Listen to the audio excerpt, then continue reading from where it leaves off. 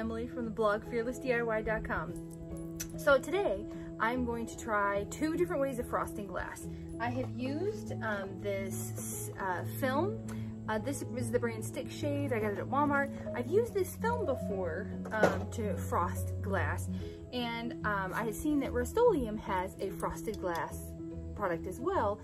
And I just wanted to see the difference between the two, like the ease of application, because sometimes with the film, like sometimes there'll be like bubbles you can't get out exactly well, or you know, it may have like a little area that you've stretched it.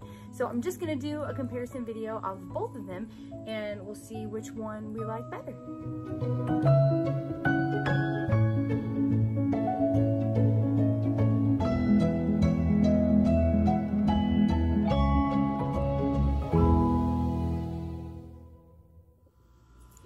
Okay, so for the film, it comes like this, and there's a scratchy side and then a smooth side, and there is a little piece of film that you have to remove from here.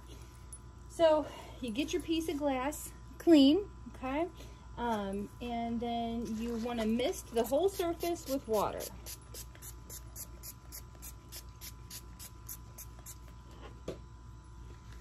Okay, then you take your piece of film, and the hard part is finding where to start to pull the film off of. Sometimes I end up trying like all 4 corners, and it's a pain sometimes. There it is, I can see it now. Okay, and you peel it off. And that is the side you're gonna stick down on your piece of glass. I see something on it, there we go. And you don't have to be too precise. Once you get it on there, you can scooch it around a little bitsy. Okay. See, you can scooch it.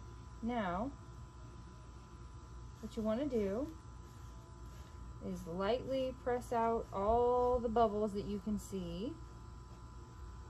And then you can use like a credit card, or like a little plastic kind of squeegee to get it, get it flat as well. But I would not use a metal one, because I've done that. In fact, I did it recently, and sometimes you're liable to like gouge it a little bit. Okay, that looks good. Whoopsie, come on now.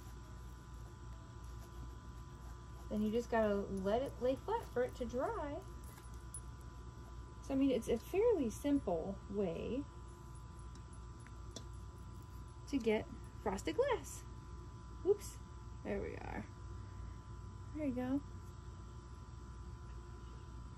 So it looks good, and then you can, so you can see how frosted it is.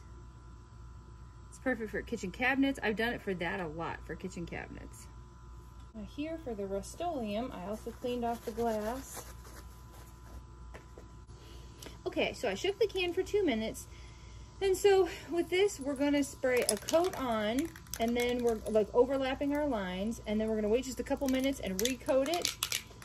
And then you wait 10 minutes.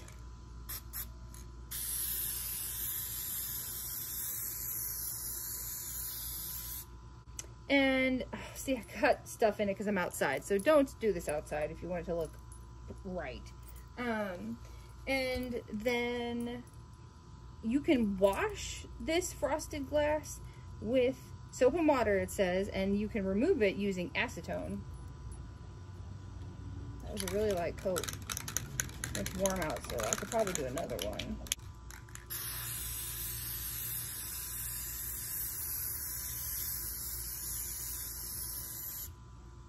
Okay, so it's been 10 minutes, and so it did frost it. You know what I mean? Actually, I mean, it did fine. And compared to... Oh, this one's not dry yet, so it's still slipping around.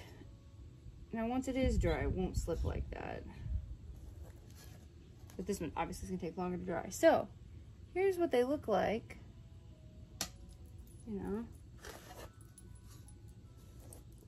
side by side. So this one looks more like sea glass to me. Now I'm gonna try to add a few more coats. But I mean, that looks pretty good. That would be good enough for a cabinet. And this one's just got more texture. Okay. I'm gonna try a few more coats on this one. I mean, I think it's opaque enough to tell you the truth. Now, it looks a little, you know, you can tell it was sprayed. It's not even right there on that corner. That whole section, I mean. So, let me try it again.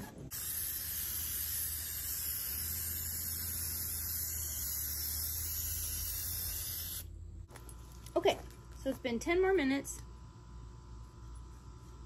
Oh, that's stuff from the down here. That's not on the glass. That's on the back side. So if you guys see that white stuff. Okay, that junk's on the back side.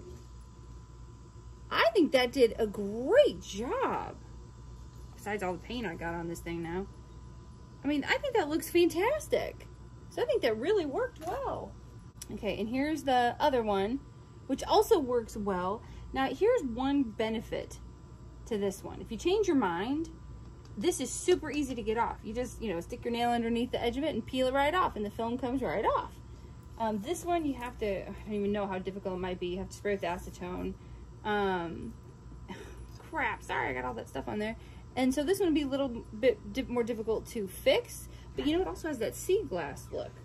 So I think it just depends on what look you like better. This one's a little more opaque, but this one's absolutely, you know, you can't really see through it well. So they both get a thumbs up in my book. Just depends on what kind of one you want to, you know, what look you're going for and how easily you want to be able to take it off. You know, this one's still here. I don't know if you can see that. It looks a little bit like, you can tell it was sprayed, you know. But when you're looking at it from far away in a cabinet, I don't think you're going to be able to tell. So yeah, they both get a thumbs up.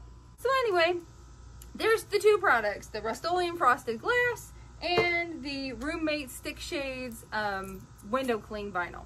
And I have used the Frosted Static Cling several times in the past.